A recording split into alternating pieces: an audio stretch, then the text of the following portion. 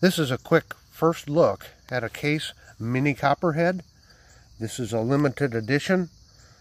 Case was going to put this in their 2022 catalog, and then mid-production they decided not to. So there may have been only a few hundred or a few thousand of these made. So I think they're going kind of fast. So if you want to get one, why, you're going to have to search for one now before they all get sold out, because once they're sold out, they're gone. So this is another knife in the Ichthys collection here. And it has purple curly maple covers to it. Just a beautiful little knife.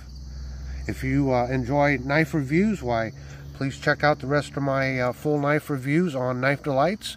And as always, please like and subscribe.